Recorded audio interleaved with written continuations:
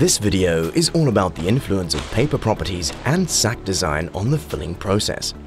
Of course, we're not talking about this kind of design. Rather, we are looking at other aspects such as de-aeration. During the filling process, high pressure builds up inside the sack. Therefore, it is very important to pay attention to sack de-aeration to ensure excellent performance. This is because fast filling time depends on high tensile strength and de-aeration. There are several factors that influence the de-aeration of the entire sack construction: the air resistance of the paper, the number of plies, the sack construction, and, last but not least, the filling material and filling equipment.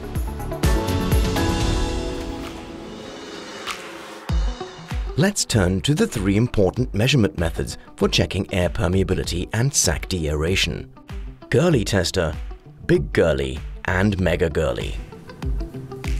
The measuring unit for air permeability of a single paper layer is called Girlie.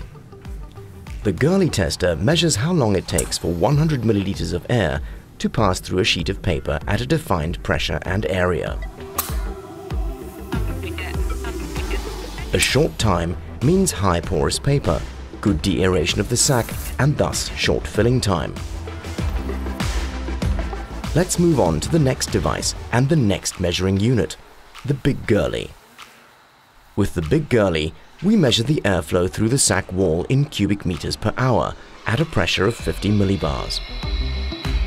Big Gurley is influenced by the type of paper, high porous or not, the number of layers, possible perforation of these layers, and, if present, barriers. And the last unit and device for measuring air permeability is the Mega Gurley. Mega Gurley characterizes the de-aeration potential of the entire sack construction. At an interior pressure of 50 millibars, the de-aeration of the entire sack is measured in cubic meters per hour. And as with the Big Gurley, the higher the measured value, the better the sack de-aeration and the faster the filling.